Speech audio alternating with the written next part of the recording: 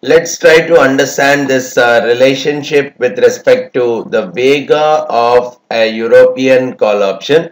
Let me take a small numerical to start off in terms of understanding, then we can use the conceptual way of trying to solve this problem.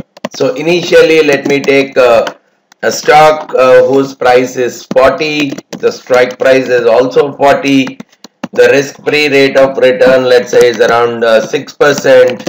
The time to maturity, let me take it as 3 months. And sigma, the volatility, let me take it at around 30%. And probably Q, which is the dividend rate, let me take it at around 1%. Just to understand the concept. Using the Black-Scholes, I can very well arrive at my D1, which comes out as log S by X plus R minus Q plus sigma squared by 2 times T divided by sigma times square root of T. So this is coming out to D1. Then I can take D2 is D1 minus sigma times square root of T. So from here I am getting the price of the call using the N of D1. Okay, I am using the norms distribution function for D1. Okay, this is the N of D1. Similarly, I can compute N of D2 as well.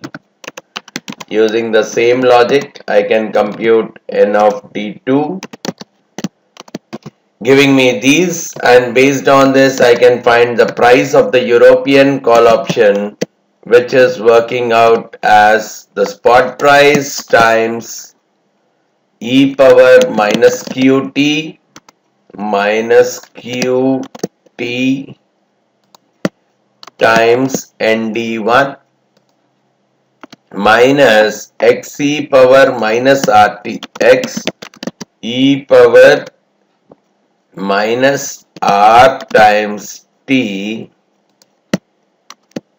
nd2. This is nd2.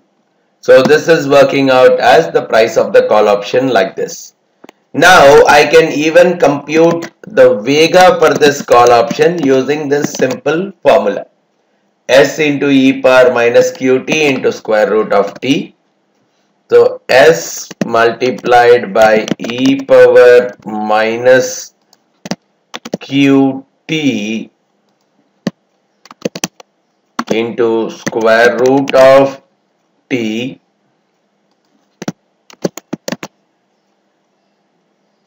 into 1 by we'll do the divided by minus divided by square root of 2 pi. I can, okay, divided by square root of 2 pi multiplied by e power minus half d square, e power minus half d1 square. So this is d1. I can get the minus half d1 square. Now, so this is coming out to be the Vega at this particular point. Now, what we are saying is, as s tends to 0, I want to see what is the Vega, and as s tends to infinite, I want to see what is the Vega. So what I'll take the different values of s here, right from 0, 1, 2, or probably 0, 1, 2, 3, 4, 5. I'll take for different values of s probably until a very high value, higher values like 250, much higher than the stock price. So I'll use the data tables for that. So I'll be tracking the Vega in all these cases.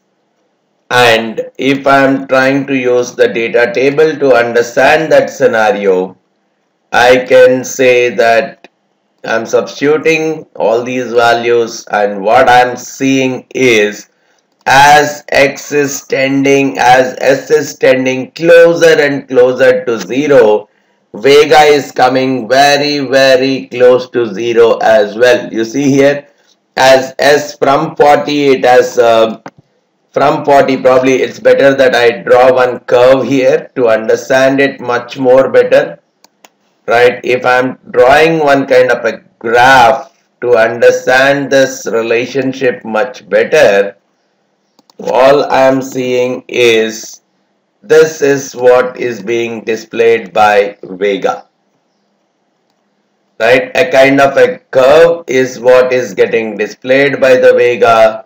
The peak is coming out somewhere at around 40. If you see here, the peak is coming out somewhere at around 40 itself. And the same logic goes, even if I say the strike price, if I change the strike price, let's say to 50, even in that case, when S is coming closer to 0, on the upper side, S is coming closer to 0, I see that the Vega is becoming close to 0.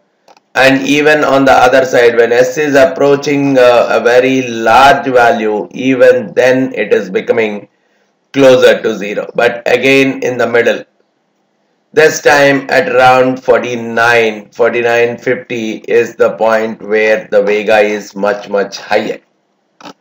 Right, probably if I see at what point is the Vega high, you could see up to here 48, 49, 50, and from 50 it has started falling down, which means I am very clearly able to observe that at the point where S is getting equated to X, that is when I am seeing my Vega to be the maximum. When the spot price is coming out very closer to the strike price, that is where I am seeing the Vega as maximum. You see, even if the strike price is something 60, you could see at 60 the Vega has come to the maximum, and after that it is dropping.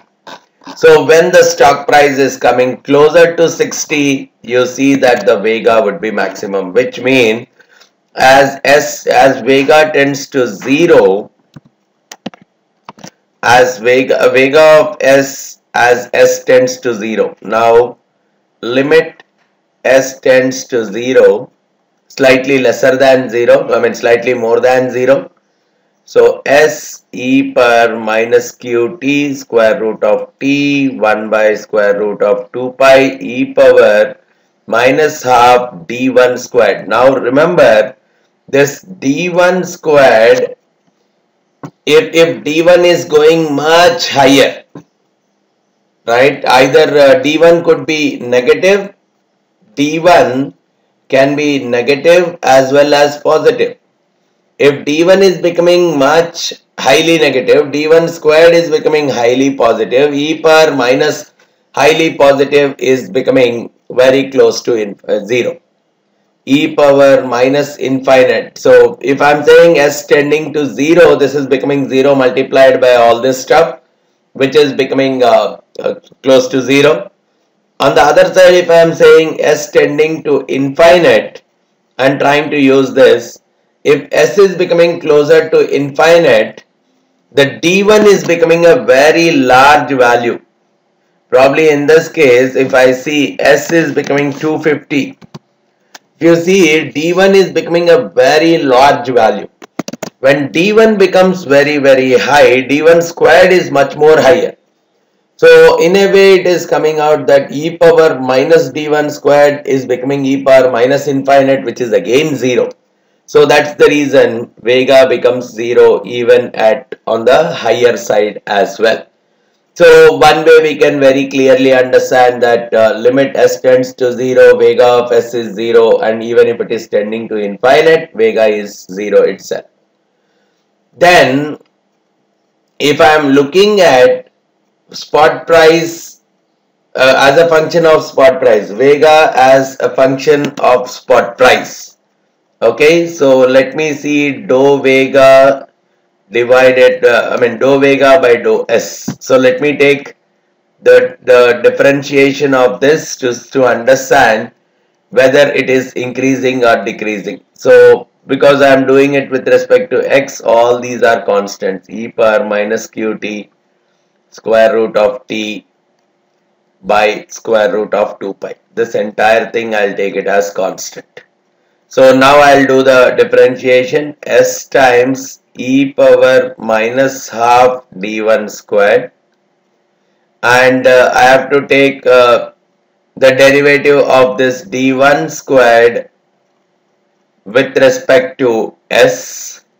So the derivative of this minus half d1 squared becomes minus half into 2d1,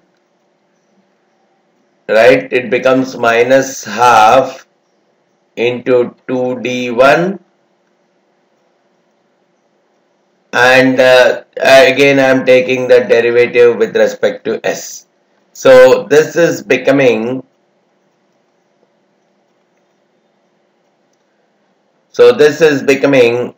e power minus qt root t by 2 pi. Let me ignore this part altogether for time being. I'll bring it up later.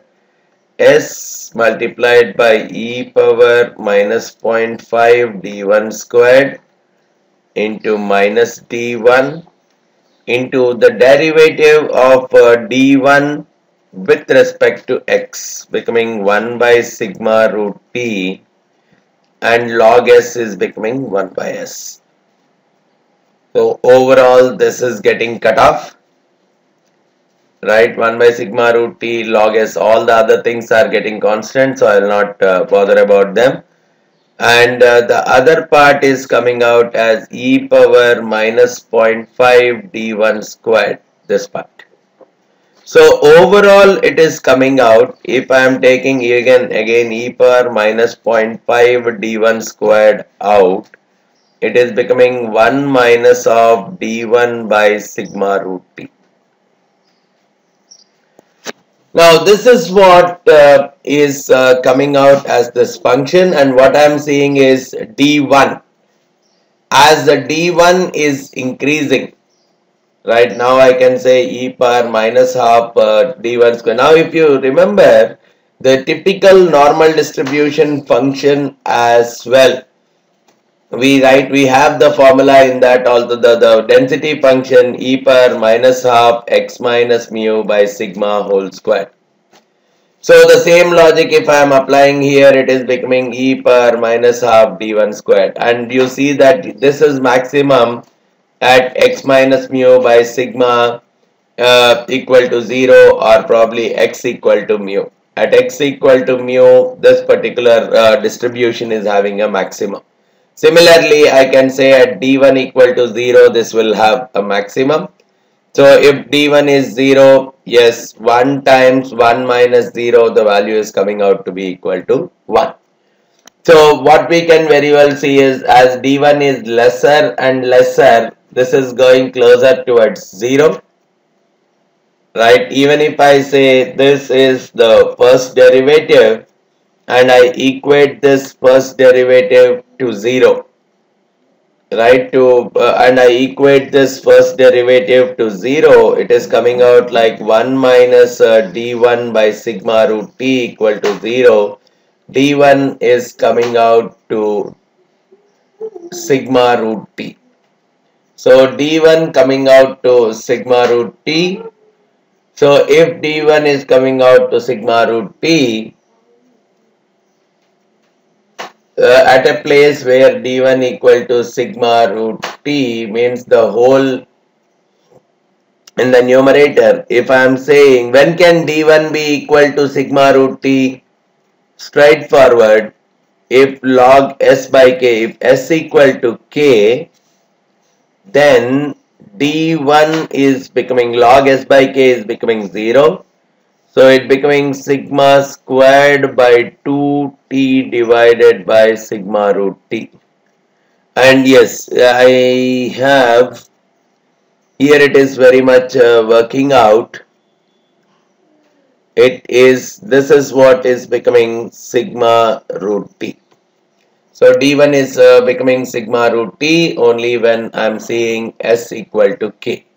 So at S equal to K, I would be seeing that S equal to K, I would be seeing that D1 is becoming equal to sigma root T, and that is the reason all I can very well put it across that initially the Vega is going to increase and at a later point it is going to decrease and a maximum is going to occur where S is equal to X, spot price is equal to strike price. So finding the spot price corresponding to the maximum value of Vega, the spot price is equal to the strike price itself.